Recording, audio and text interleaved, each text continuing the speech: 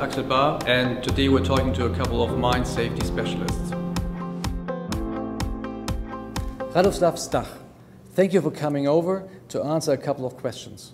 You're working for KGHM, one of the world's largest copper mining companies that is expanding their activities from Poland to Canada and other countries. Based in Głogów, in Poland, you are the mining area manager and involved in mines rescue.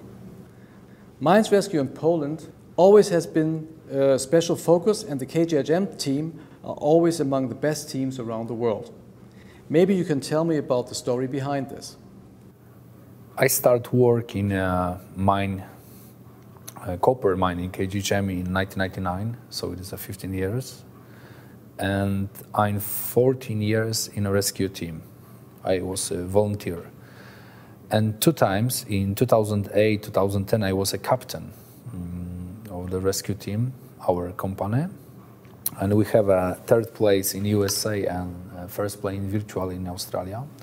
And improve, I think so it's a hard training about. We're just looking for another team, for another country, how they work. As it becomes more challenging to access the world's resources and the mines are getting deeper, then what impact does that have on mines rescue? One thing is about the cost for a business, because deeper is more cost, more money. That's the problem. Another problem is gas, all gas, and the temperature. Refuge chambers and rooms give miners a safe haven in case of emergency. What are your experiences with refuge rooms or movable shelters, and what is their part in your rescue concept? In KGHM we have 1 refuge rooms, and with the Dräger we work for example, to use them underground, because we have the problem with the deep, with the temperature, with the gas, and this is a very good solution.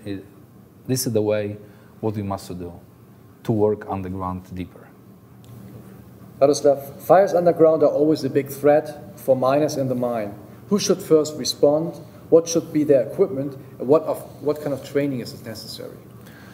About the equipment, I think detection gas for all gas, which will be the future, and I think we will be needed this equipment. And about escape equipment, now we have it for 1 hour, and we will be needed for 2 hours. 2 hours, for example, because deeper is too longer to escape. And I think training people about escape, which way, what we must do, how to use it, training for all rescue miners, blue-collar workers, the same. You are attending the 6th International Mines Rescue Conference here in Niagara Falls. What is your impression after the first day, and what do you take home with you to your organization? In this conference, I think so, we're just talking about different but the same problem. It's very good that all the people talking and give the answer how we must do with, for example, fire, for trouble, for deeper, and I take the resolution, for example, for our mine, what we must do to be better. For example, like Dräger, to see a new production and think about what we must take to work deeper. Okay. That's the solution.